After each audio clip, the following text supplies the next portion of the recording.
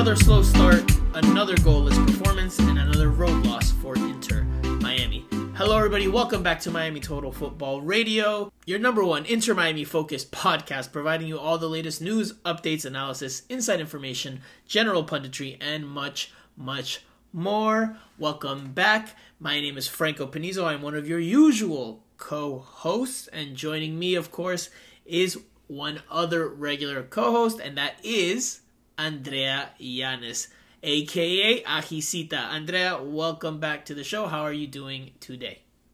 Hi, Franco. Glad to be back on the show. Glad to be here, and let's get into it because there's so much to talk about. There's always news about this team, so let's do it. Yeah, well, there's some good news because Corentin Coco Jean is now available for selection. He was formally introduced in a press conference on Thursday.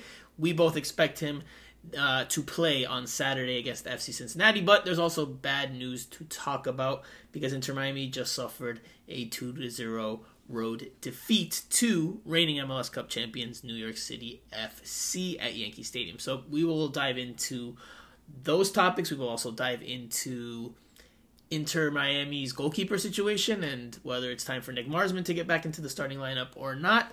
But before we do all that, it's been a rough few months for me and for the family, but we lost a cousin last week in a car accident, Fernando Ezagaray, someone that I had grown very close to over the last year and a half.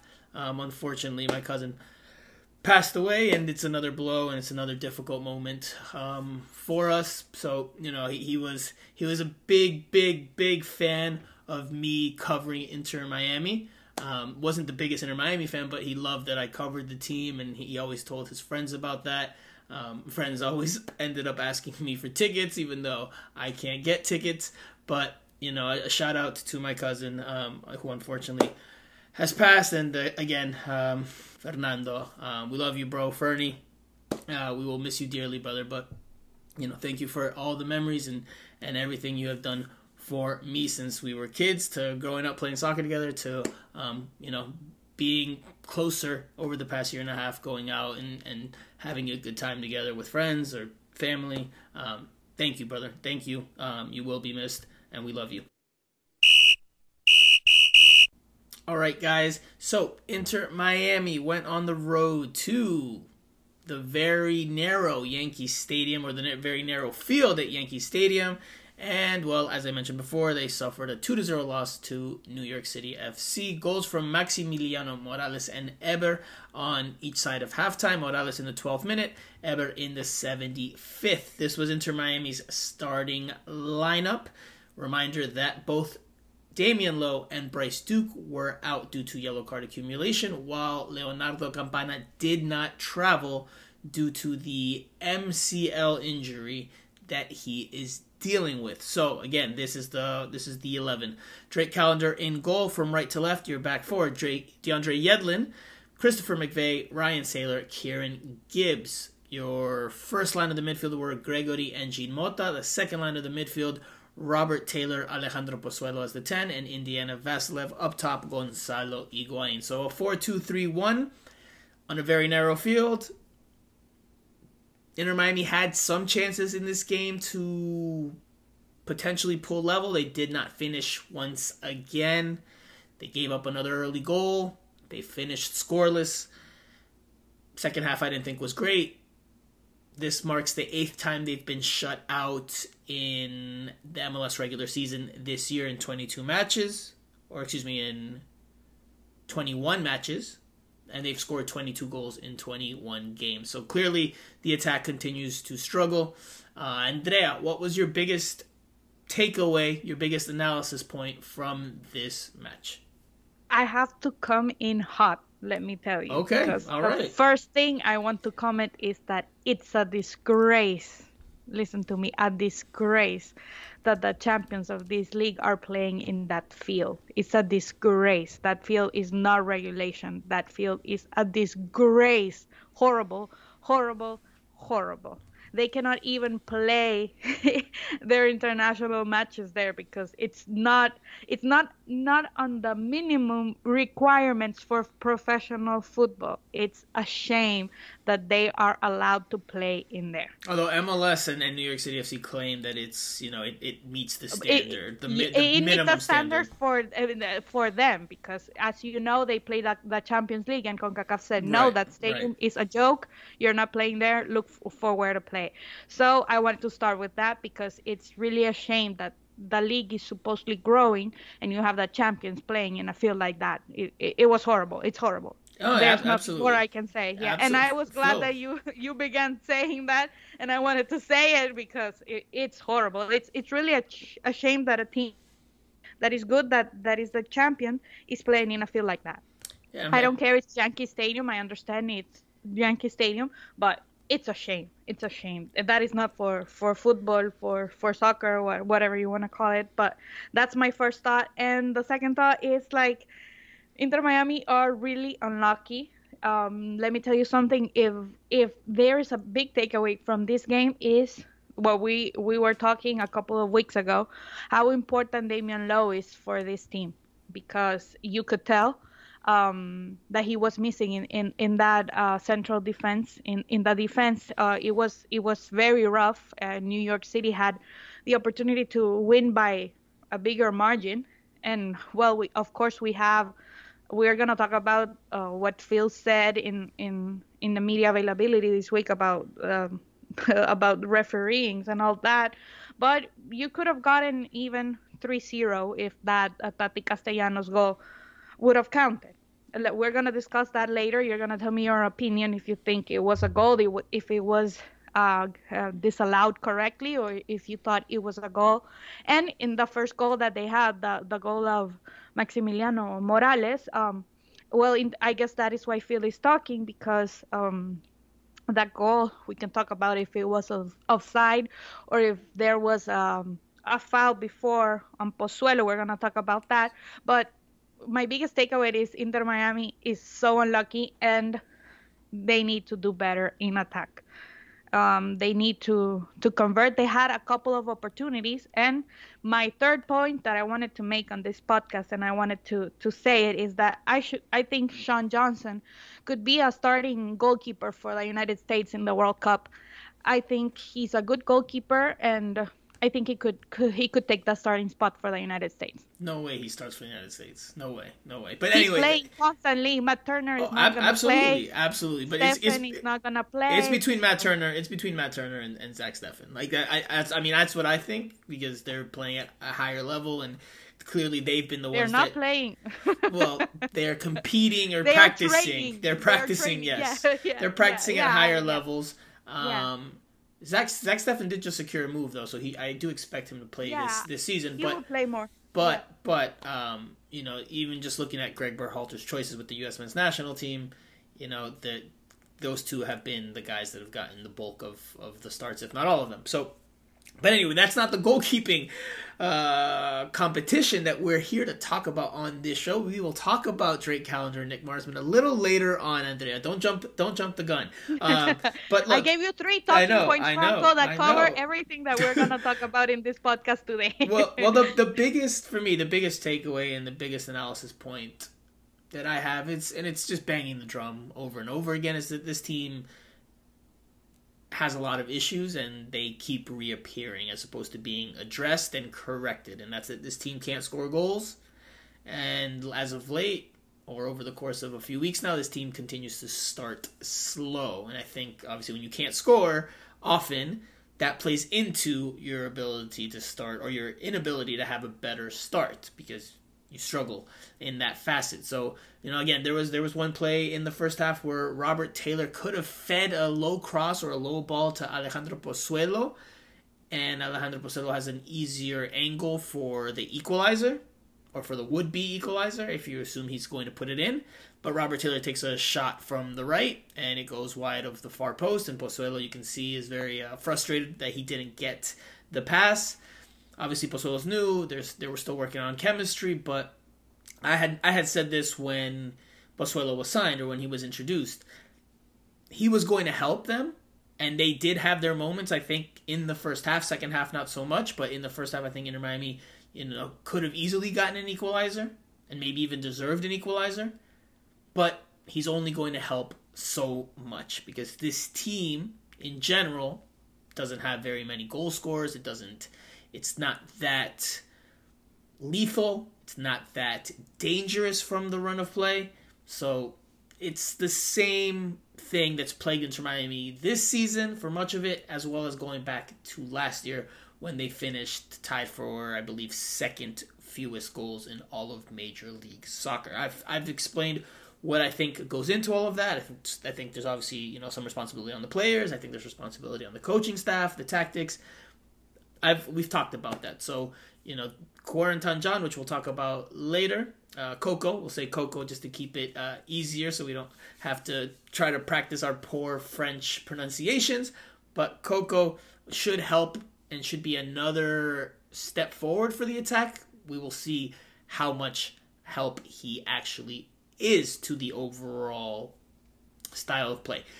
Andrea, you touched on the topic that Phil Neville touched on, not only post-game on Saturday, but as well as on Thursday in his press conference previewing this weekend's game against FC Cincinnati, and he talked about the referees and not, Inter Miami not getting the calls that they feel they should be getting. And he, today on Thursday, he talked about how, the overall general consensus from coaches and just people in general is that calls balance themselves out over the course of a season. And he feels that is not the case right now. That's how he feels. That's why he said he feels that Inter Miami is getting hard done by. They're getting more bad calls than good calls. Before we dive into Phil Neville's comments, Andrea, you saw the play.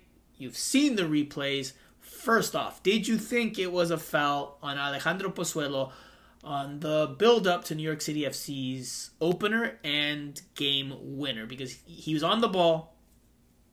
I forget who was on top of him trying to get it from him. Rodriguez. Okay, so there's a tug of the arm there. And then New York City FC wins the ball. They quickly attack because they won it in the defensive third, or Inter Miami's defensive third. They quickly hit the pass to Morales. Morales scores from a tight angle. Was that a foul in your eyes, Andrea? I think it could have gone both ways, but if you have a VAR and you're checking every goal like the league is doing, then I think it should have been called because it was a foul. And you supposedly watch since the play started, and that's where the play started. That's where New York City FC gets the ball. So if you have VAR and you check every goal to see every play and every goal according to the rules, then you need to see that was a foul. It was a clear foul for me. It was foul. Hold on. You just said it could go either way, and now you're saying it's a clear foul. No, but I understand it could go either way because they checked for an offside. An offside. Well, let's stick with the foul first. Let's stick with the foul first before we get to the offside, because the foul is what starts the sequence. The potential offside comes later. So let's stick with the foul first. Do you think it's a foul? Yes, but I am saying it could have gone both ways because the referees interpreted that what they needed to check was the offside, not the foul. Okay. So it's a mistake because the rules of VAR in this league say that you have to check when play starts, and the play didn't start in the offside. It started with the foul, so it should have been counted, and the goal should have not stand. I don't know how to say it.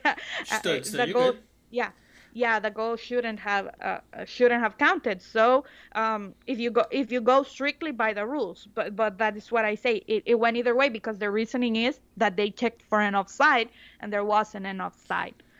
Okay. I agree with Phil to a certain point that some calls that the referees have done are horrible. The referees in this league, I have said it a million times in this podcast. You're probably bored of me calling out the referees in this league. And has Pro, the referee organization, have they called you yet? Because I expect them to have given you Franco, a buzz. Oh my God! And they are like, listen to me. I don't want to even start with that. But if you saw U.S. Open Cup games yesterday, wow, man, they put it 2 pro referees. to call those games. They were not even FIFA referees. Like the offside call that wasn't an offside call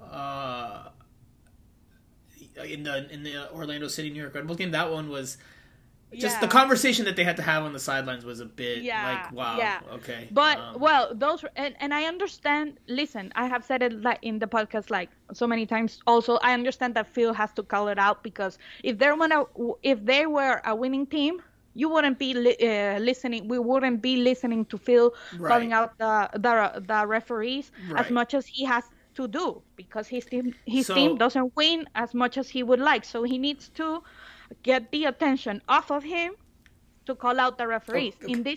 In this moment, I understand him because it was a mistake. I disagree with you. Ways, but it was a mistake. So of course I disagree with you because listen, could it have been called a foul? Let's talk about the initial tug on Pozuelo. Could it have been called a foul? Yes, it could have been called a foul. Is it absolutely criminal that it's not called a foul? I don't think so. I don't know if you do, but I don't think it's absolutely criminal that there's no foul called. There's definitely contact there. It is a contact sport. Again, it could have gone either way. Okay, you don't get that call. You have to keep playing. You have to keep playing. They should have called it because Pozuelo maybe didn't go after the ball because he felt it was a foul. Okay, you can't just stop playing because you think it's a foul. You play till the whistle, and that's one criticism I had of the Red Bulls last night. And I think also the defense was caught off guard because they thought it was a foul as well.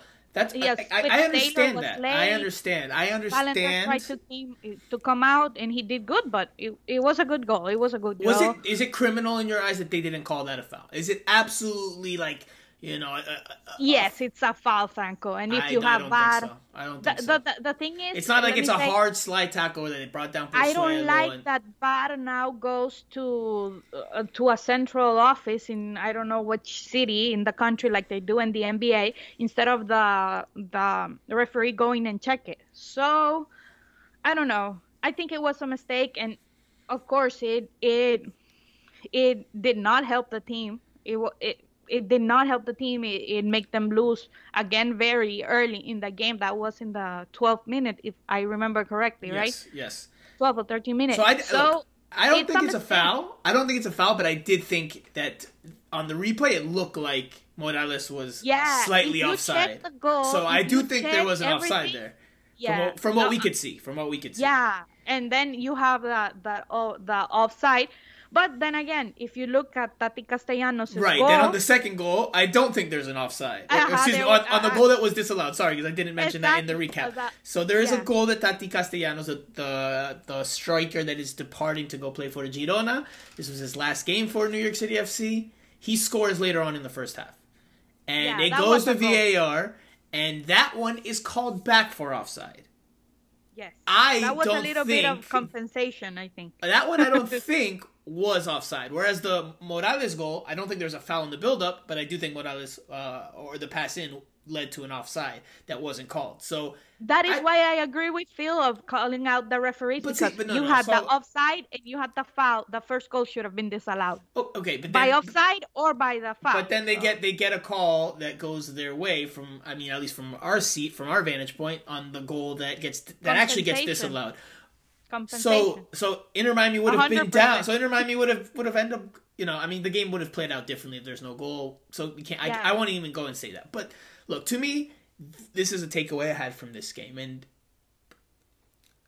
this game, and even though Phil Neville was not as critical or nowhere near as...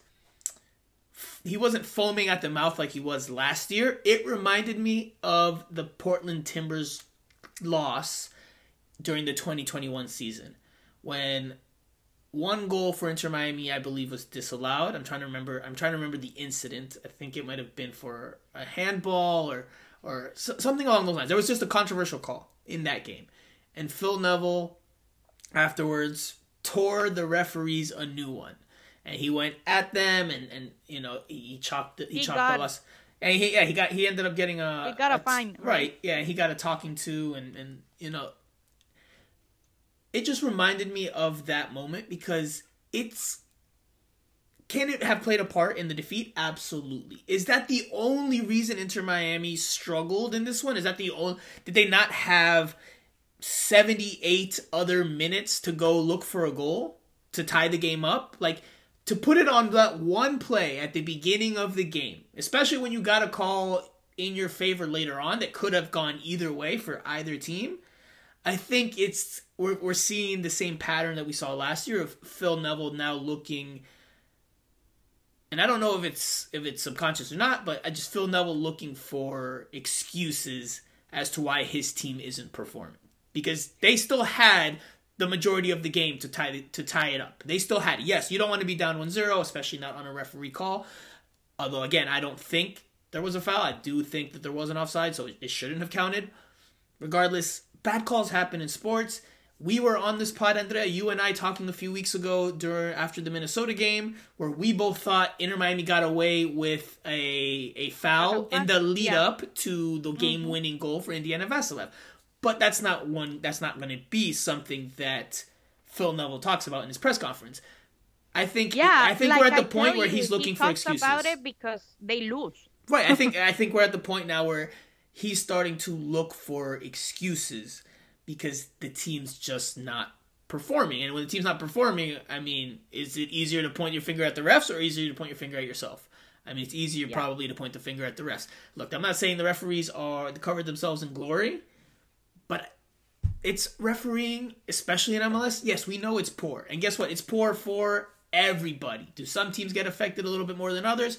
Yes, but that is not the reason Inter Miami lost this game. Inter Miami lost this game because they cannot score, because they don't have clear attacking ideas nor concepts when they have the ball other than get wide and whipping crosses to the middle. That is the only idea, the only football concept I see from Inter Miami and that I have seen from Inter Miami for much of this season. That's just my take. That's my opinion. It's my analysis. But I think it's disingenuous, or I think it's misguided, maybe is a better word, misguided, to point the fingers at the referees. Because the proof is in the pudding. When you lose, Franco, that is what you have to do. That is what you do. When you cannot... The problem with Inter Miami... You have to be autocritical, Andrea. You have to have some self-criticism, some self-awareness, and say, look, Franco, this is where we're not doing good. When your team cannot, listen to me, the first game that Inter Miami came back, that they did a remontada, as we say in Spanish, a comeback, was that Minnesota game. A comeback. Thank you for the assist. That was the first time Inter Miami... You weren't offside, were you? You weren't offside on that one, were you? VAR. They need to bring the English. Well, we'll just go to the bar. How about that? We just go to the bar. The bar, yes. Yeah, there we go. So that was the first time they did it. They are a team that cannot do it in this precise moment. In this moment, they are not a team that can do it, and they are not a team that can do it against the champions, against a very good team, against a team that know themselves very well, like New York City does. We saw it. The way that New York City FC plays is very different to the way that Inter Miami plays, and you can see it in the goals. You can see that Pozuelo, I told you, Pozuelo was caught off guard, and he thought that it was a foul. He didn't follow the ball. But you saw then how Yedlin tried to cover for Sailor. Sailor was out of place, couldn't get to his mark, to his position that he should have been. And New York City, on the other side, don't make those mistakes. So Inter Miami, that is the only thing that they have left, because in this moment they are not a winning team. In this moment they are not a scoring team. So when they go back, it's an uphill battle already when you go back. But when you go back against the champions in their house, in their small field, and all of that, it's gonna be hard for you to come back when you have a team that doesn't score a lot of goals. Also, I want to mention that the opportunities that they had, well, I guess Johnson is a good goalkeeper, and you can say, like, they should be more killers. But well, you have wingers there that we know aren't that much of a scoring position all this season. Not Robert Taylor, not Vasilev. They have had goals, but they are Right, not. they're not goal scorers. Goals aren't in their bag in an abundance, right? But like in Spanish, that's the thing. I wish there was a clearer way to say it, or a more defined way of saying it in English. Because in Spanish, it's like él tiene gol. That player has goals in his bag, right? Like in his arsenal, in his game. Exactly.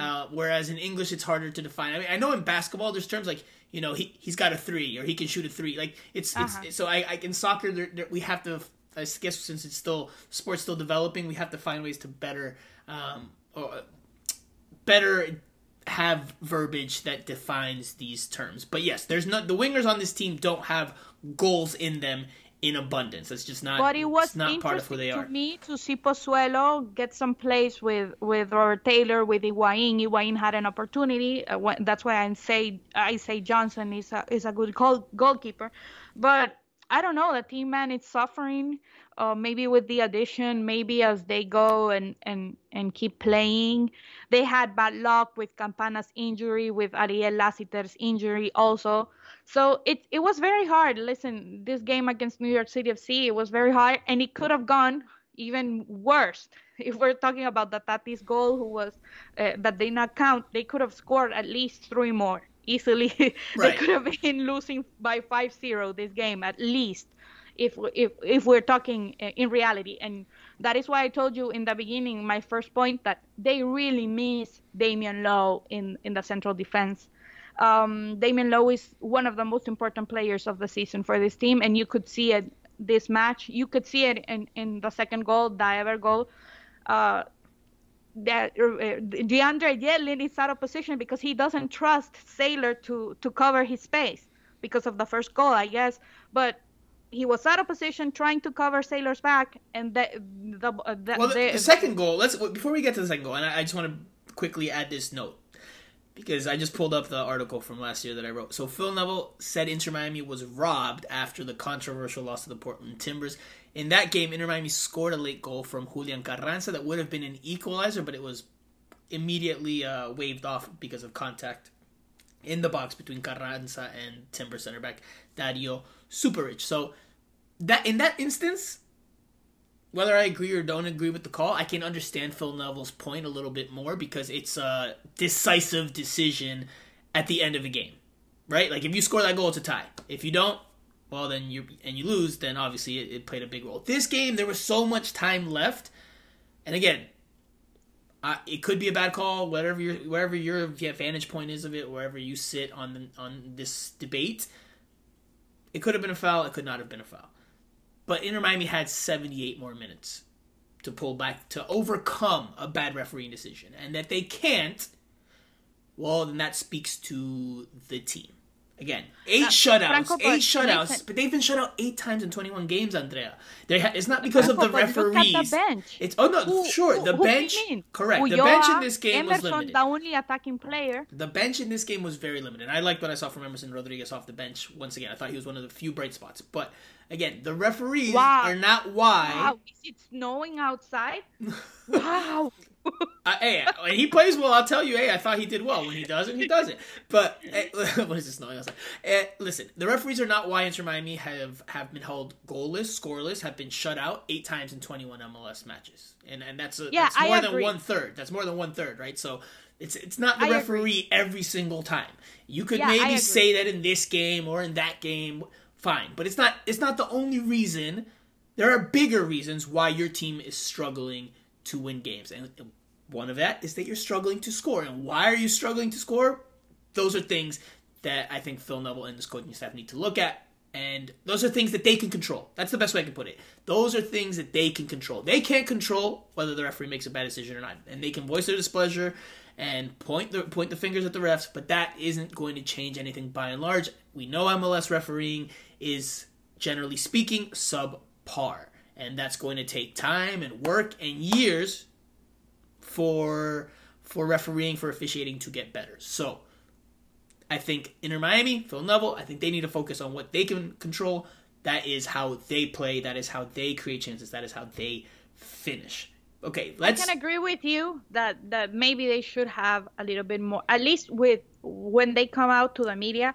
I guess they really do when they talk in the dressing room, but when it comes to the media, I can understand your point that they need to be a little bit more accepting of their flaws. But I don't think Phil likes to. Right, I know, 100%. Likes to do that. I don't think, and this is just me, my opinion. I don't think Phil Neville is very good at being autocrítico, of having that self-criticism and taking the. I don't think it's it's his first or his default option when things go wrong. I don't think he looks at himself and says, "Oh, it's me or something I'm not doing right." Every once in a while, he does, point the finger at himself a bit and takes responsibility, but more often than not during his tenure, it's been the players, it's been it's been players, it's been refereeing decisions, it's been DPs not stepping up. It's very rarely does he say, I got this wrong, or it hasn't been an abundance of him saying that. And obviously Inter Miami hasn't done very well in his one season and change now, almost 2 seasons. So, just look at where they've been in the standings, look at their overall win, loss, and draw, or win, draw, loss record. But anyway, let's go to the second goal, because you brought it up. Eber finishes at the back post off a cross that comes in from Inter Miami's right flank. Now, you touched on Yedlin. For me, if you go back and, I'm not saying you, Andrea, but just the listeners, if you go back and watch the goal, the spaces between the midfield line and the back line are completely out of sync. They are too far apart, and that allows for the entry pass to come in between those lines. And the entry pass comes from New York City FC's right flank, so Inter Miami's left. It goes towards the middle.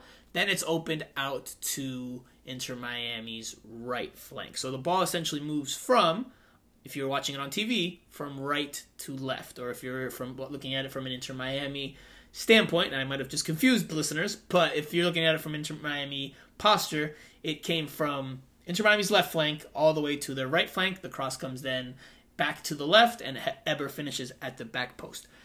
There are individual marking breakdowns along the way.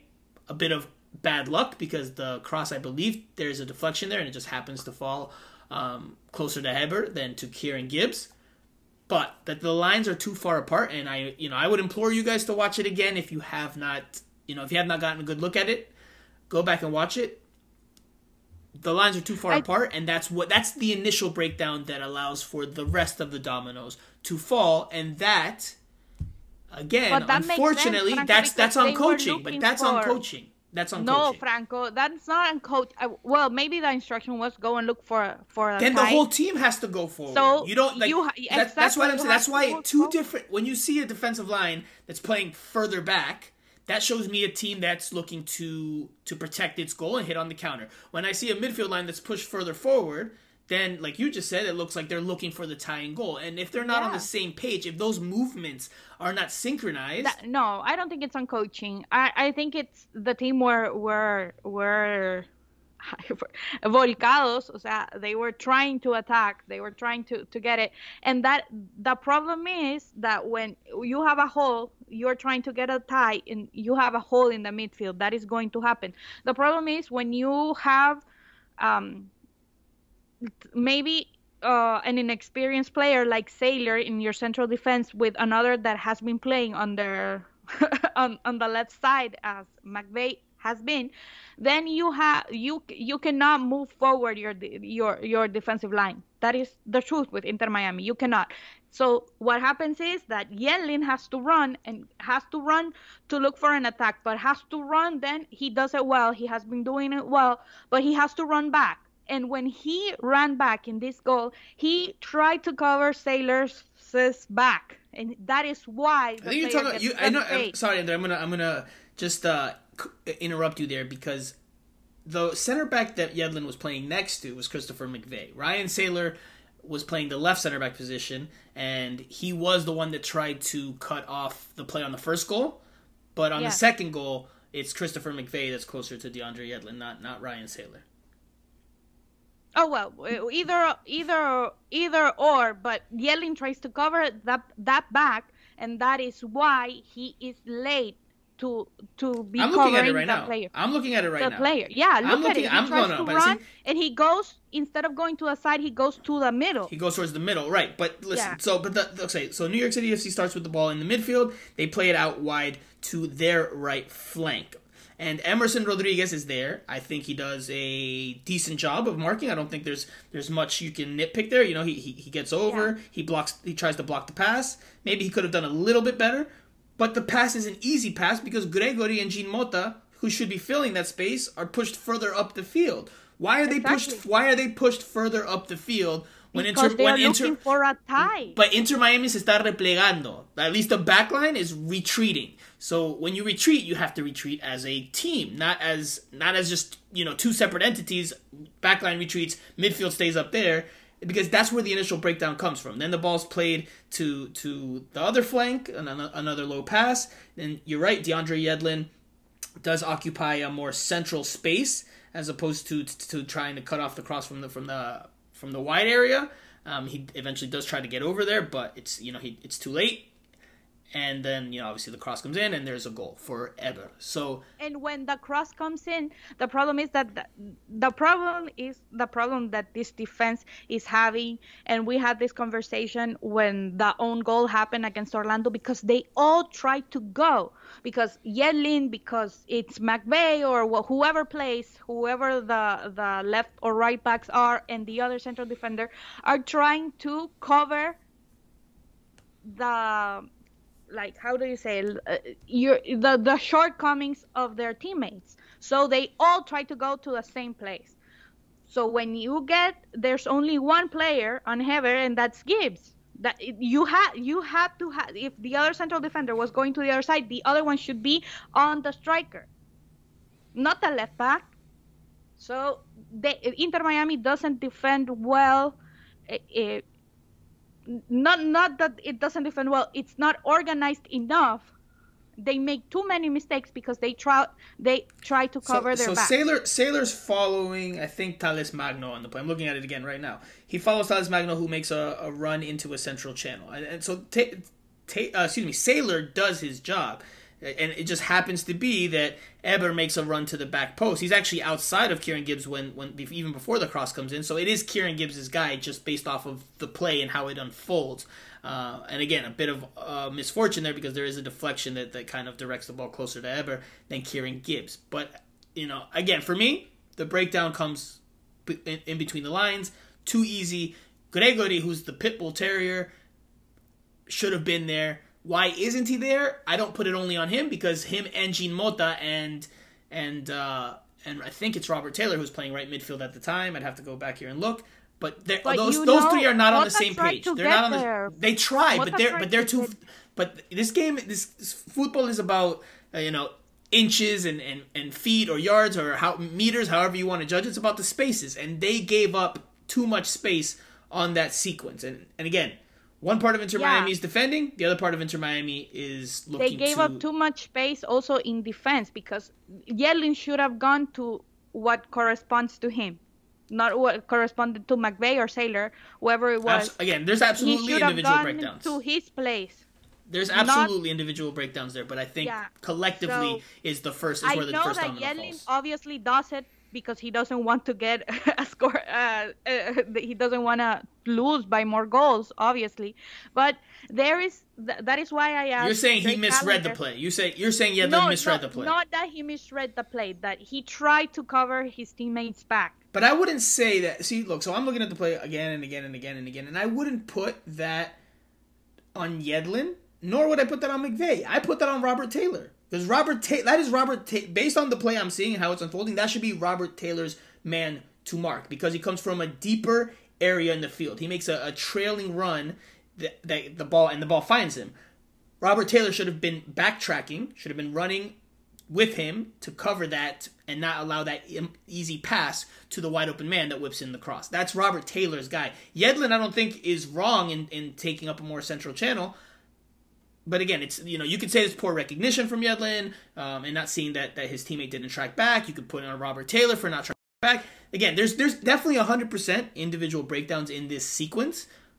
For me, collectively, I think there's more. It's more on the collective than it is on any one individual. But anyway, I could accept that, and that is why I'm telling you, I don't think that they have enough chemistry. Well, this was a new backline, right? This was a new backline. Enough trust, enough chemistry, whatever you want to call it. I don't think that they have it that much because it has been changing a lot. Like it happens in the attack, you change, you bring Emerson, you bring Ariel, you bring Campana.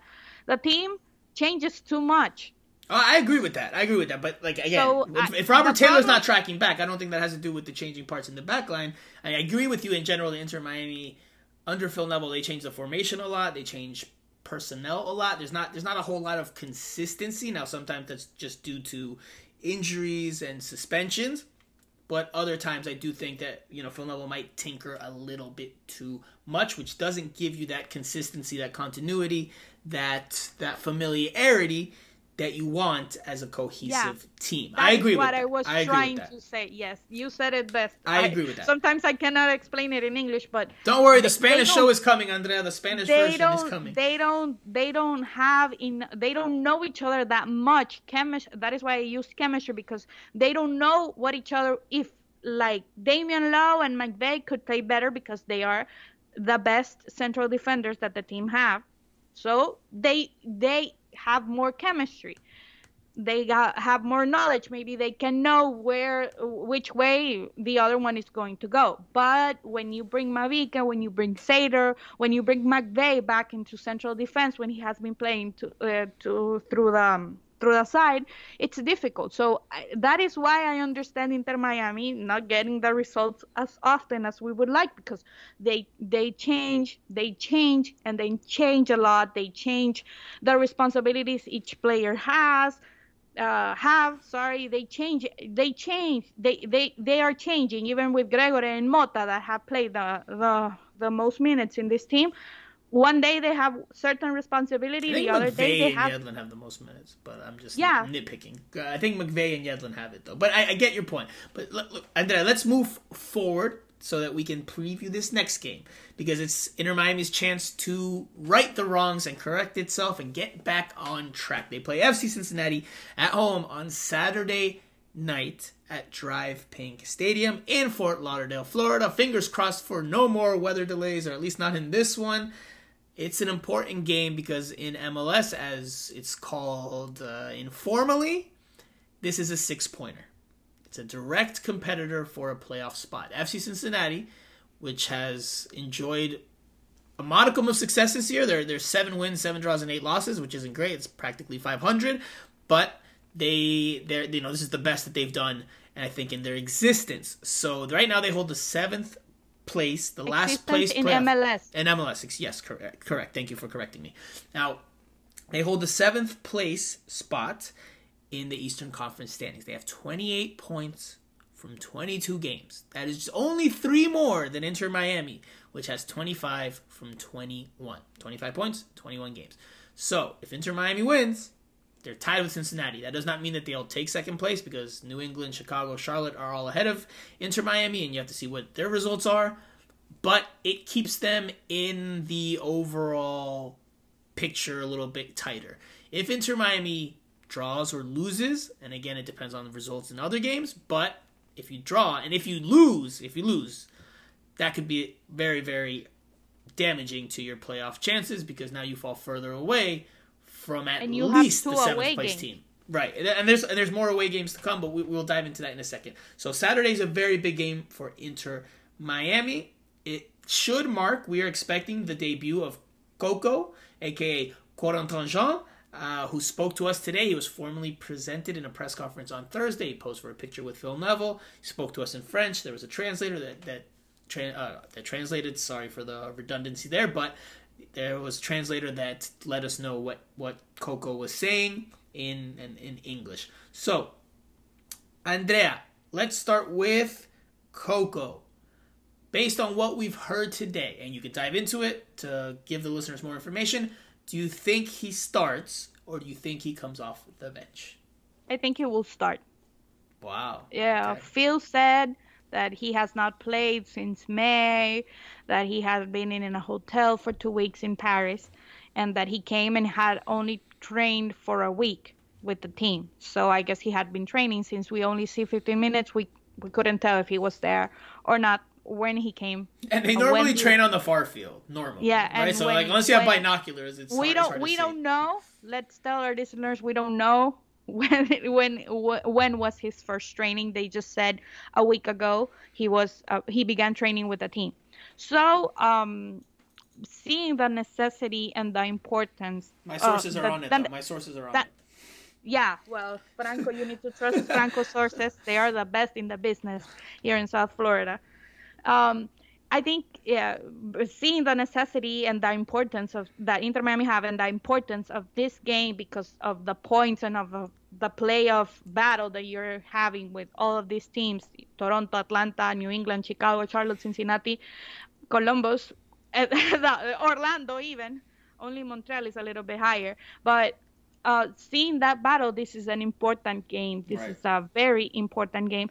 I think Phil will he knows of the quality. He knows that, well, he had been on vacation, but he had been playing in the French first division, so he has rhythm. He's a player that has been playing at the first level. Pozuelo was the same. They were saying, oh, he needs to get used to the heat, and he started his first game.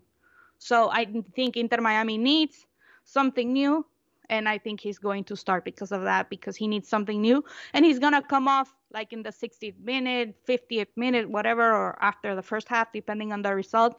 But I think we will see him because Inter Miami and Phil Neville have the necessity and have the obligation of winning this game. I like it because, press conferences, it's not always direct things, and it's not always about what's directly said. It's about sometimes reading between the lines as journalists, and I thought Phil Neville in Thursday's press conference, I thought he was pretty good at not tipping his hand one way or the other, where you could read into it either way, because I don't think he starts. I could see that in him starting. Very Steve Brenner of me being on the fence there, because it could be Phil Neville. It could be Phil Neville. Shout out to Primo, who is away right now, dealing with some other work, but he'll be back soon. But I could see it as Phil Neville trying to fib as to not tip his hand that Coco will start, based on on the way he said things. But my interpretation, and just putting this is not inside information. My sources have not told me this. I don't think he starts. I think based on the fact that they did talk about, and again, maybe Phil Neville is bluffing. Maybe he's trying to keep his cards close to the vest.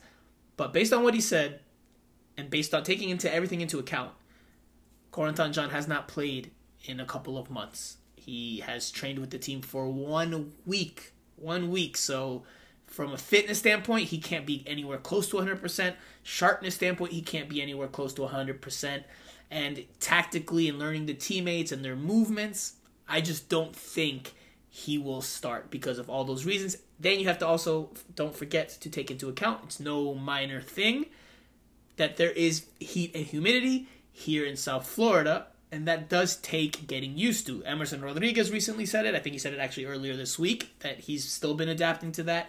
And Coco, in Thursday's press conference, said it's something he's going to have to get used to as well. So based on all those factors, as badly and as desperately as Inter Miami needs some more attacking punch, I don't think he starts this one.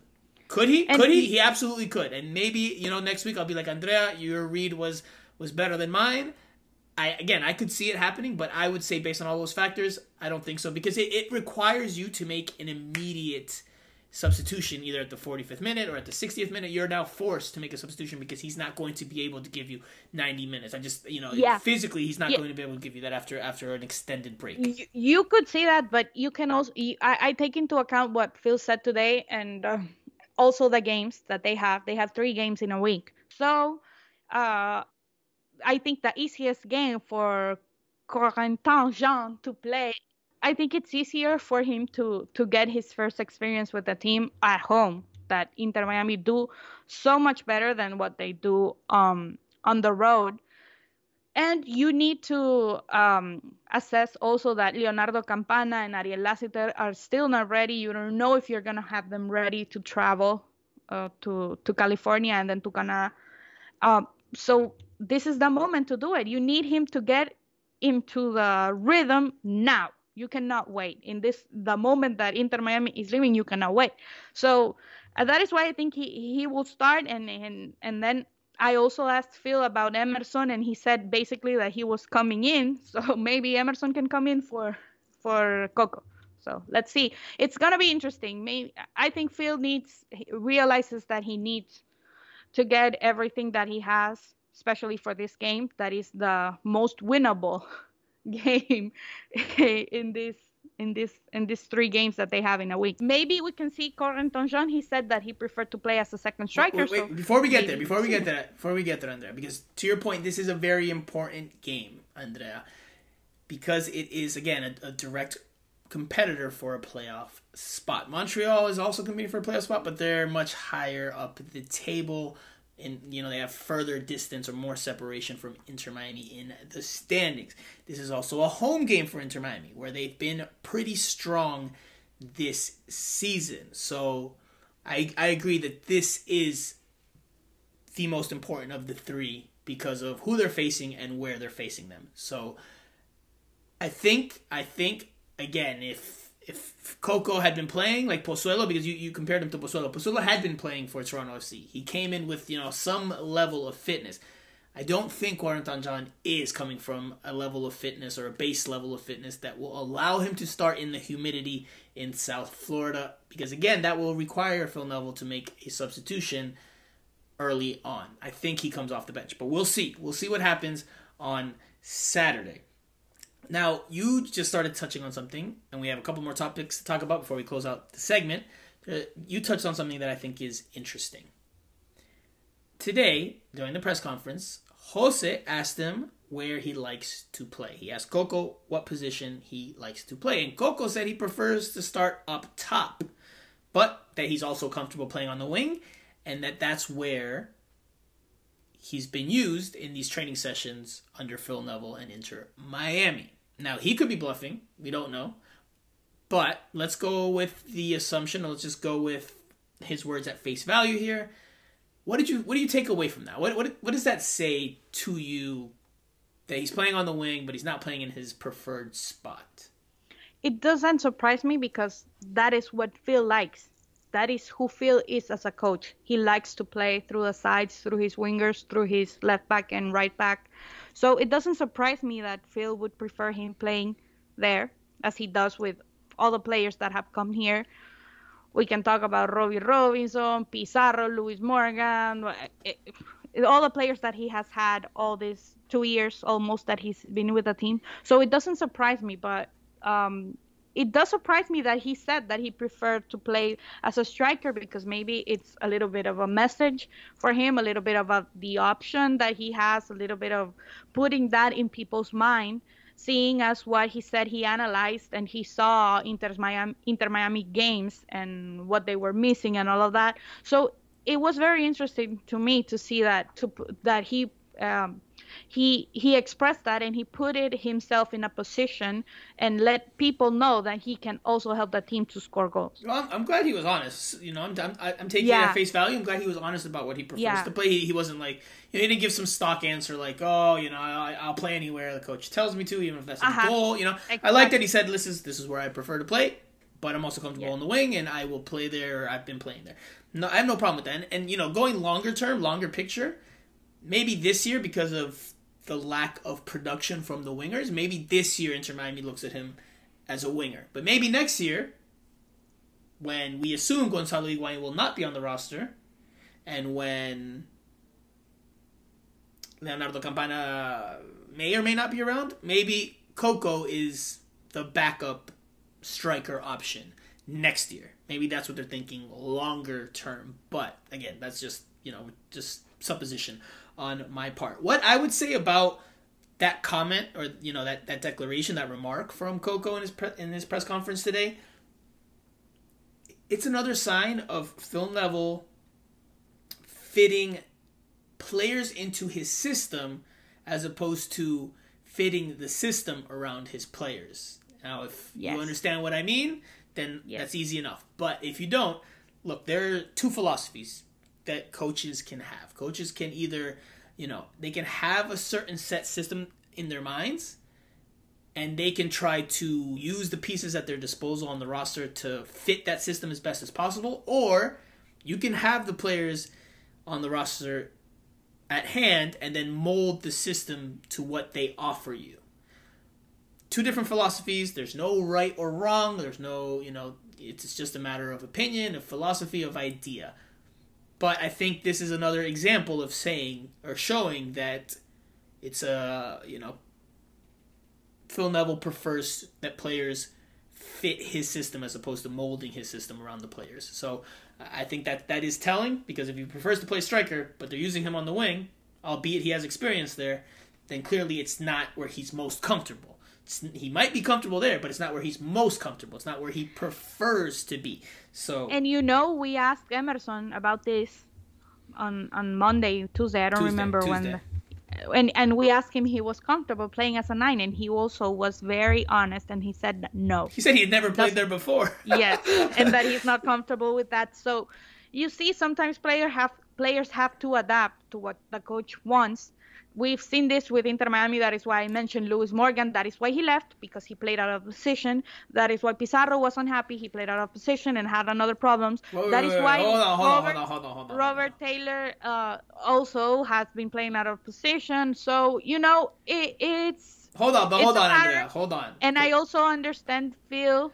Andrea, hold on. Lewis Morgan left because they traded him away. Now... Franco, he wasn't happy. After having been the goal scorer with Diego Alonso and being the best player, he was relegated to play. Hold on. I'm giving you the benefit of the doubt. I'm giving you the razón.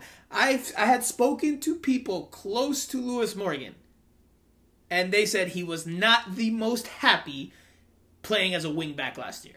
That was not something, he would do it, and publicly he would put on, be professional and put on and say the right things and put on a good face. But he was not the most happy doing that. And clearly, if you're a winger and your game is attacking minded, and you're asked to defend a lot more now, then clearly you're not going to be happy. And look at his numbers this year with the Red Bulls, man. He is lighting it up. He is having a great season with the New York Red Bulls. He scored yesterday. Yeah, he scored in the Open Cup. It was his third goal in Open Cup play. I think he has 10 in MLS play. So he has more than Leonardo Campana. He has more than anyone on Inter Miami. Yeah. So listen to me. I have said this 1,000 times. And this is something that Phil does. Because he likes like you said, he likes the player to fit his system. Get into his system. Right. Not create a system for the player to fit in. But that comes down to philosophy. That is what I talk about. Lewis Morgan, Pizarro, you have Julian Carranza also, because he used to play as a winger. Then you have Robert Taylor, who plays in the middle, Vasilev, who plays in the middle. I agree with you. But that comes down to philosophy. There's no right or wrong there. There's no right or wrong there. It's just a philosophy. Yeah, that is personal for every coach. So when the season ends, we will see if he was right or he was wrong. Right. But the results will tell us. The results will tell us. And he has said it. He said it today. He likes players to come and work and follow instructions. That is what he has said. So that is what he likes. Well, I'm sure every coach likes a player to come in and follow instructions. We think. No, because sometimes coaches. I want players to come in that don't listen to what I say and do whatever the hell. No, when you have a superstar, you're not gonna tell me. You're gonna tell Bale, no, go and play as a left back. Oh, that's different. That's okay. That's but different. Inter Miami has had even Gonzalo Higuain playing as a 10, so things don't count in Inter Miami. That is why I'm trying to say. Okay, well, let's go to one more talking point. Drake Callender or Nick Marsman in goal. Who do you think starts? Phil Neville was asked about that in the press conference today. I wrote an article Wednesday about saying, is it time for Nick Marsman to start, or is he poised to start over Drake Callender? And again, this is not inside information. This is just my supposition from the outside. And I'm not vouching, or I'm not saying Nick Marsman should start. I'm saying, is Phil Neville thinking about starting him? Because Drake Callender has been, overall, in my opinion, good during his starts. But his form now, from where it was at the beginning of his stretch of appearances as Inter Miami's number one, I think the level is lower now. I think it's dropped. And I think the first goal, something we didn't touch on in the game against New York City FC, he could have done better there. Yes, you could talk about the foul, you could talk about the offside, but, Maximiliano Morales practically had no angle, and Drake Callender does do a good job of shuffling over, but he leaves his legs wide open, and then the ball goes in between them. He did the correct thing. He tried to cover. Oh, absolutely. To come out and cover. But you can't leave your legs that wide open when it's a tight angle. It was unlucky that it went through Cocinita style. But I think I said it before, he did a good job in trying to come out. That is what a goalkeeper should do. Absolutely, but then you can't leave your legs that wide open, because if he has no angle, then you just got to keep your feet firm on the ground, and it's an easier save for you. Instead, you give him a hole to put the ball through, and that's exactly, unfortunately for Inter Miami, and unfortunately for Drake Callender, it's exactly where Maximiliano Morales puts it. And on top of that, Drake Callender did recognize this week, he was autocrítico. He did have some self-criticism, and he did say, I wish I could have had some of those goals that I've given up in recent games back. And that he felt he could have done more for the team or shown up more for the team in recent matches. So, as for what Phil Neville said, Phil Neville today said Nick Marsman's made a real push this week, and obviously, Drake Callender is done well. He didn't really say one way or the other, but he did go at length to defend Callender in terms of the numbers. I think Callender will start against Cincinnati. I agree. We have said with Jose, both of us, that Marsman should start instead of Callender. But in this moment, if you sit Callender right now, you can you have to find a way to sit him, not to destroy his confidence, because since that own goal from Orlando, we have seen that his confidence is not the best. We have seen it with all the goals he could have done. He has had saves, but not as much as he did earlier in the season. So I think Phil needs to be intelligent in this moment, and maybe start him on Saturday, and then give the opportunity to Nick, using that you have to travel, you have 3 games in a week, so we're going to rotate the team, we're going to rotate the goalkeeper, and then see how Nick does, and how Nick gets that responsibility back, to see who will stay being the number 1 goalkeeper. But if you sit him right now, like in the position that he is, you could do a lot of what is the word? You could do a lot of harm to his career and to his development as a goalkeeper if you sit him. Well, I think Phil Neville needs to. If you sit him in, if you say like, no, you've been doing poorly, you're gonna. Well, listen, it's professional sports. It's professional sports. I think Phil Neville needs to do what's best in Inter Miami's interest, not necessarily what's in Drake Callender's interest, because the team needs to win. And if he thinks Nick Marsman is better, gives the team a better chance to start now, and to give them that chance to win, then you make that call. And if you'll have to work on Drake Callender in terms of his confidence and all that later on. But I do think, just to answer the question, I do think Drake Callender starts based on how, I don't want to say defensive, but on how much of an argument Phil Neville made towards how well Drake Callender has been playing. I think that was a little bit of a sign that even though Nick Marsman's chomping at the bit and he's right there behind, clipping at the heels of Drake Callender, I think Drake Callender still gets the start. The only reason I even, thought about the article and I wrote the article was because Inter Miami's attack is struggling and they need all the help they can get. Nick Marsman, obviously, clearly, if you've watched both goalkeepers, is much better, much more skillful with the ball at his feet than Drake Callender. Maybe not as good of a shot stopper. I don't think he's as good of a shot stopper, although you and Jose have argued that with me very strongly. Is more complete. And listen, Marsman will also help for the defenders, whoever plays that defending the back line that is a revolving door. It will be better having a leader like Marsman, because he is a veteran player, so they trust him more than what they trust Drake Callender. I mean, that absolutely is something you could take into the equation. Absolutely. Yeah. I don't disagree with that. I still just think Drake Callender right now, from what I've seen, although I, again, admit that his form has dropped off a bit, I think he still is a better shot stopper than Nick Marsman. That said, he had good saves against New York City. And that, with that said, the reason why I even wrote the article and I framed the question is because given that Inter Miami needs more help in the attack and that Nick Marsman is able to pick out a pass much better and he helps in the build-out a lot more, and that he played against Barcelona, I think Nick Marsman is closer to He's going being to the play number against one. San Jose. I think he could play against San Jose because that's a Western Conference game. It's not a direct opponent. It's a short turnaround with lengthy travel. I think that could be a game where they take a look at him to see where he's at in a game situation. Now, and it'll be good also for the competition to give him that opportunity, but knowing how to give it to him, because if not, then you will have an unhappy Drake calendar, and you don't know how Nick Marshman is physically, if he can withstand receiving a blow or something like that. You don't know how his back is, so you need to keep your second goalkeeper happy, whoever it is. Well, last question, very quickly. Just want a number, Andrea. That's it. Just a number. Give me a number. How many points does Inter Miami get from the next 3 games? It's a busy, busy week. They play 3 times, like you said, in a span of 8 days.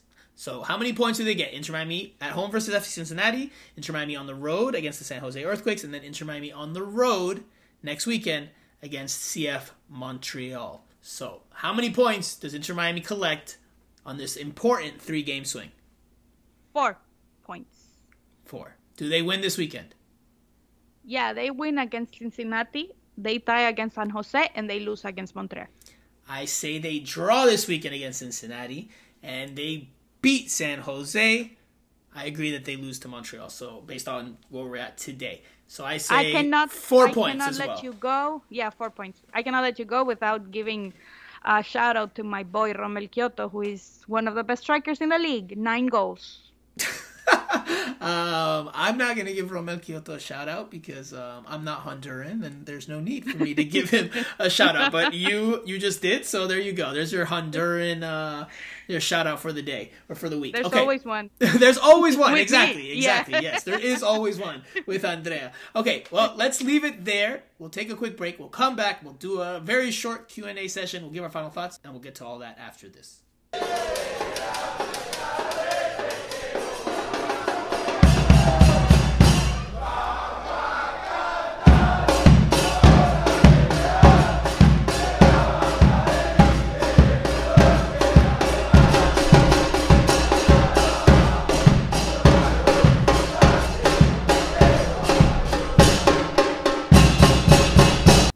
Okay, guys, Q&A. We'll do a couple of questions.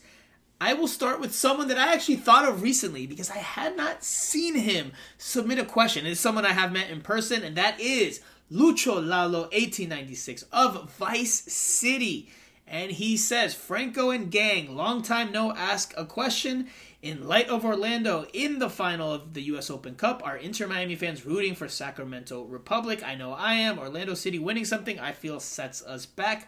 Hope they lose the final. They lost the MLS's back tourney final in 2020. And yes, they did, Lucho Lalo. They lost to the Portland Timbers in that competition that was held in Central Florida. By the way, thanks for submitting a question. I swear, I kid you not, no fingers crossed, no toes crossed. I literally thought about you like a few days ago, and I was like, man, I haven't heard from Lucho Lalo in a Q&A session in a long time. I was like, I wonder if he's still listening. I don't know what happened, but I'm glad to hear that you are, from the looks of it, okay, and submitting a question. So, Andrea, I think it's a pretty straightforward answer, no? Yeah, of course, man. USL, baby. Inter Miami fans are definitely rooting for Sacramento Republic. I don't think any Inter Miami fan really wants Orlando City to win a trophy and to have success. That is the real rivalry that Inter Miami has against Orlando. They're both teams in Florida. Of course, Miami fans should support Sacramento instead of Orlando in the U.S. Open Cup. And then you need to support the underdog, man. That is the beauty of the cup competition. Jose, see, so we're supposed to be unbiased journalists, and I don't USL, baby. Okay, so I personally am unbiased, and I don't have how do you say it? A dog in the fight or a horse in the race. listen, can people like the underdog story and is it nice and all that? I can absolutely understand that. I understand why you and Jose like it. I just personally, just my own rules, I don't have a preference. Now, if I'm answering Lucho Lalo's question, absolutely no way Inter Miami fans want Orlando City to win that and to have a cup and say, look, we have this and you don't. That's just the Florida rivalry. Especially because Orlando, if they win, they will play the CONCACAF Champions League, something that seems so far away for Inter Miami. Something Inter Miami very badly wants as an organization as well. And don't forget, Orlando City knocked off Inter Miami earlier in the tournament via penalty kicks. So absolutely no way any Inter Miami fan wants Orlando City to win unless they're the type of Inter Miami fan that's, Florida first. That's the only way I can see it. If there's a fan out there that's like, I would rather Florida team succeed. I hate people that do that. Listen, Franco doesn't like to say, but I'm going to say it. This is my profession, yes, but I have a team, obviously. And when my team plays in Honduras, and my team is in not international competition, and someone comes to me and says, oh, you should support this other team that is representing the country. Hell to the no. Andrea said, no love for anybody except my team. My team. So, nice, Lucho, nice. I agree with Frank, and I have told you, no, you need to support Sacramento Republic, and I'm going to plug another one of my compatriots because Sacramento Republic has Douglas Martinez. I was waiting for that. Honduran. I was shocked out of my mind that you did not mention him. It took you this late into the pod to bring him up. My goodness. I didn't want to I had done the Rommel Kyoto one. I didn't want to make it so to this weekend. No, but I think, Inter Miami fans should definitely. The game is on September 7th, so I don't know how many Sacramento fans will be able to make that trip. I guess a lot of them will, but if you're an Inter Miami fan and you want to go, it's obviously Labor Day week. If you want to go to the parks and then go to watch nice soccer, some nice football, you should go. It will be a great match, and it's a great tournament. U.S. Open Cup is one of my favorite tournaments in CONCACAF. I really like it because it gives the possibility of the lower leagues to get to international competition and to win. That I love that. Jose and Andrea, their household loves the U.S. Open Cup, and they love the underdog story. They just love it. I will share that with the listeners. Again, look, listen to me. I have been working here since the Strikers. So the Strikers had a run. They were eliminated in the semifinals. Then Miami FC were eliminated in the quarterfinals. So the lower leagues get my love. The NASL, the USL, so I'm going to support them, and I hope Inter Miami fans are supporting also Sacramento Republic. They absolutely are. But look, again, to reiterate my personal rule, I'm just unbiased and impartial regardless of the game, unless Peru's playing. If Peru's playing, I'm not working, I'm not a journalist, I'm a Peru fan. 100%. And by the way, speaking of that, today son fiestas patrias for Peru. Today's Peruvian Independence Day, Julio 28 el 28. Thank you for reminding me by having this conversation. I might have completely missed that otherwise on this podcast, which would have been an awful, awful thing. But anyway, again, I'm impartial and unbiased. Jose and Andrea absolutely love the underdog story. They absolutely have messaged me over the course of this season to express their delight when an underdog team pulls out the stops. Jose actually today, I will share this with the listeners, in the press conference, he comes up to me, we said hi, greeted, and then he comes over and he's like, man, did you watch the game last night? And I could feel the twinkle. I could see the twinkle in his eye, and he was wearing a mask, a face mask, so I couldn't see him smile, but I felt like he was smiling because it was like some like pure bliss, like little kid joy there that like Sacramento Republic is in the final. The first team, the first non-MLS team since 2008 to reach the final of an Open Cup. So it's definitely a great achievement. It's a great story. I understand why people such as yourselves would like the narrative. But me personally, I don't get excited one way or the other. They made it, or Sporting Kansas City makes it. So anyway, let's move on because the next question, you're going to have to fill in here, Andrea. It comes from Atlante Herons. And he says, or she says, I don't know if it's he or she, my question is based on some of the comments made last week regarding Harvey Neville. Who is the better prospect between Him and Noah Allen, Cinco, sounded like he views Neville as a better prospect. So, Cinco is obviously one of Jose's nicknames, as well as Island Jose. He's not here, so maybe I'll ask him again next week, but to fill in for him, who better than his colleague and wife, Andrea Yanez, a.k.a. Ajicita. Andrea, I think you actually do agree with Jose on this one. So, I will ask you to answer for Jose Armando. Who's the better prospect? Harvey Neville or Noah Allen? In this moment, I agree with Jose. It's Harvey. Harvey has European... No. Better. Sorry, I have to cut you off there because you can't say right now. You have to. Better prospect means who has a brighter future, not necessarily who's better right now. That's a different question. The word prospect is key there. The prospect means a player that will develop into something, important, or that will develop. Who will be the one that develops into the better player? That's the question. So now, who's better right now?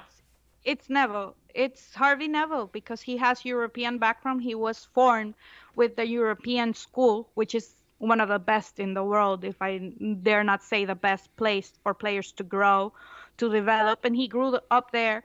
He came here because his father obviously came to Inter Miami, so that's why he is here. I think he's a better prospect because of that. Noah Allen is a great talent. When I saw him the first time, I remember asking Rafa, who is Inter Miami communication. I asked him, "Who is that boy?" And no one was paying attention to him. And I asked Rafa, "Who is that boy?" And he told me no. He told me his name, and I told him, "Oh, he's gonna be very good. He has talent." But the problem is that Noah Allen is not a defender. And his growth can be stopped, or he can be underdeveloped. Stunted, yes. His growth, thank you, Franco. His growth can be stunted because of that, because he has a knack for the attack. He has a foot that not many players in the United States have. Like, he has real talent. He has an educated foot, as we say in Spanish. So he should be playing as a midfielder, a more attacking role. And I feel like him playing as is not the best for him. So if that is his immediate future, he signed a deal with Inter Miami for many years. I think Harvey has the upper hand because of that. Because Harvey has some basic things that he learned in Europe, and he developed in Europe with coaches that are more specialized to every player's need and all of that. So they helped him be good. But with Noah Allen, we see him getting responsibilities, and we saw him with the national team. He was not a starter. He was not one of the starts of the team, and he could be. He was a part-time starter. Yeah, he was a part-time starter. He couldn't get his starting spot like Aronson, let me say. And he's as talented as Aronson. So that is why I choose Neville, and I agree with Jose with that. Okay. So, because of his formation, basically. His development. Okay. I would say prospect. I'm going with Noah Allen. Harvey Neville probably is more fundamentally sound today. Probably better tactically today. He's also 2 years older today. So he's further along in his development, probably in part due to the things you said, but also just due to the sheer fact that he's older. But guess what? Harvey Neville still has not played first team football. Still has not played officially in his career first team soccer. Noah Allen has. Now you can call that circumstance. You could call that, the roster and the left back situation. Okay, that's fine. I understand that. He can't play because of his situation with his green card. I mean, listen, if he was that good, they could sign him and just get another green card either via, another international roster slot either via trade or they could free Owen up by letting somebody else go. They could if he was that good. But the fact that they haven't shows that they're okay with waiting for him over a longer term. But anyway, it's not about what Inter Miami's perspective is, or perception is. my opinion, based on some of the things you said, and I do think Noah Allen has holes in his game as a teenager who's playing in the first full professional season with a first team. Defensively, he needs to be better. In his one-on-one, he needs to be better.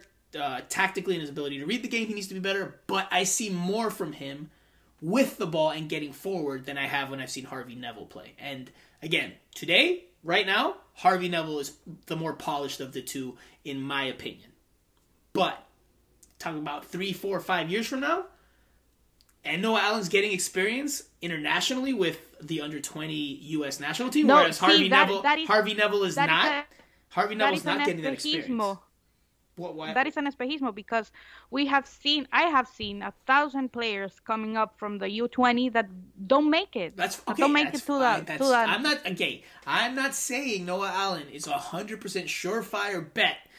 Guarantee that he's going to be a stud, he's going to have a lengthy career. I'm not saying that. But as a prospect, which is the key word, prospects pan out, they don't pan out. I think he's a better prospect today, longer term, than Harvey Neville. That's just my opinion. Another advantage that Harvey has is obviously his last name. He's going to get a chance. If he lives Inter Miami, if Phil leaves tomorrow and he leaves, he's going to have a chance in England or in whatever place in Europe he wants to play. Well, I mean, he's definitely going to have connections, but again, let's just talk about, what they do on the field and what we see. From the times I've seen Harvey Neville and the times I've seen Noah Allen, I think Noah Allen has more of an upside. So we'll see how their careers. I wish Noah Allen could get playing time in his natural position. But see no. And I'm gonna pick. I was gonna end the Q&A session there, but I have to pick a bone with that because actually we've talked about this quite often. He's not a defender. He's a left back. To me, he's a left back. No, he's not a left back. He's a left mid. I know you think he's a left midfielder. I know you think that's where that's where if Andrea was a scout, Andrea would project Noah Allen to be a left midfielder in a few years' time. Me personally, I think left back. Yes, again, he has work to do there in terms of tactics, in terms of understanding the game, in terms of positionally, in terms of winning his one-on-one duels, 100% all of that. But I still think he is as a prospect, a good attacking fullback prospect. That's how I would put it. I know you disagree. I know you think he's more of a midfielder, or his profile leans to be more of a midfielder. We'll see. We'll see how the careers unfold for both of them. Yeah, it's gonna be fun. They are both talented. Listen, and they're both young. 20 and 18. They are both young. They both have contracts with Harvey will sign a contract when he gets his green card, hopefully soon. And he will be a first team player. So with this, listen, Inter Miami has a lot of potential for the future with Noah Allen and Harvey and other players that are in the second team that we will see in the future with the first team. So either way, whatever the opinion for the question, Jose is going to answer in the future. He's going to give his opinion also. But hopefully we gave you something to think about because it's a nice topic, interesting topic. And it's good. It's a good debate. It's a good talking point to have. It's a fun one to chew on because there's no right or wrong answer. We have to see. We have to wait and give it time to see what the future has in store. Okay, that does it for the Q&A session. Andrea, final thought. I will go first because I think mine could be both of ours because it's something I've been wanting to talk about with you on this podcast for a while, and I think this is going to take us a few minutes. So it might be a joint final thought, and I look forward to your rebuttal. Andrea and I, Ajicita, as spicy as she is, has debated furiously with me over recent weeks. And I've been trying to get her on the pod to talk about it, but other pods have gone long. Now it's just her and I. We're going to talk about it. I think Christopher McVey has been one of Inter Miami's best players this season because he's been one of the most consistent.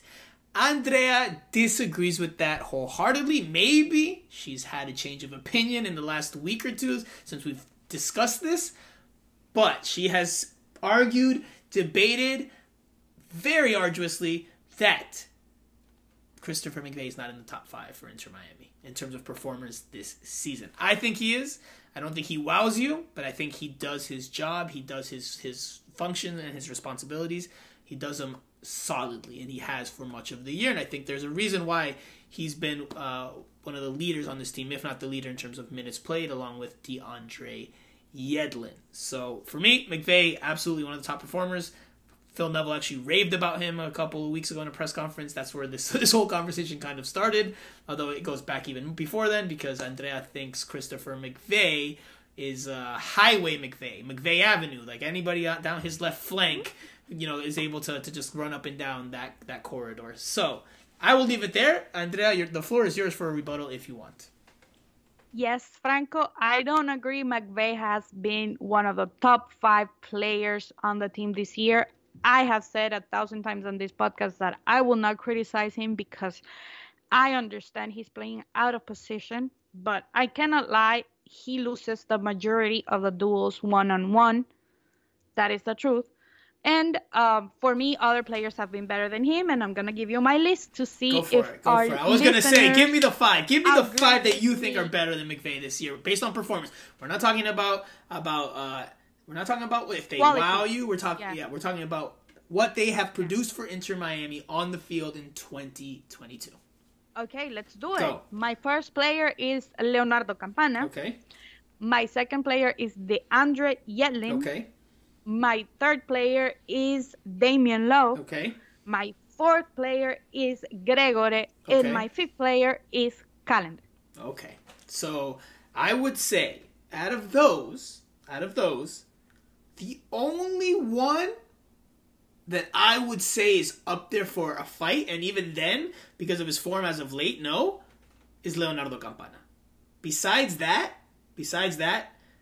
and you know what? I'll throw in DeAndre Yedlin. I could hear an argument for Yedlin and for Campana. I could hear the argument, but I think McVay has been the most consistent player for Inter Miami. And he's not been flawless, as nobody on this team has been, but he has not been at fault for many goals from my analysis of matches, from my analysis of the tallies that have been conceded. And, you could look back. I know we argued about this and debated about this very strongly after the Charlotte FC game where Inter Miami won 3-2. DeAndre Yedlin, look, he gets forward much better. He projects forward and he gets involved in the attack and he combines a lot better because Yedlin McVay gives more to a team than McVay. Fine, correct. I agree with that. Does not play. Inter Miami always lose. Damian Lowe is the leader of the defense and should play every game. Hold on, if McVay doesn't play, the team can win. No, see, I disagree with that. That is a simple. No, I disagree with that because Damian Lowe has had. He has made mistakes. Yes, more but mistakes. He is the most important player in the defense for this team. Look at how they play without him. If he's in form, and as of late, I don't think he's been in form. I think again, I've said this before. I think he's taken a hit to his confidence. But Damian Lowe, in my analysis, in my opinion, has been at fault for more goals than Christopher McVay, and has had rougher moments, right? Like the own goal against Orlando. Then he's had penalty kicks called against him. He's gotten ejected twice in games, if I'm not mistaken. He's a serviceable player to the team, he is not the best. He's been the most consistent. Yedlin and Damian Lowe are more important than him. I would not. No. I don't. Yes. McVay doesn't get forward well at all. He's not a left back, so you understand that he's been played mostly out of position, and I think he's done a serviceable job.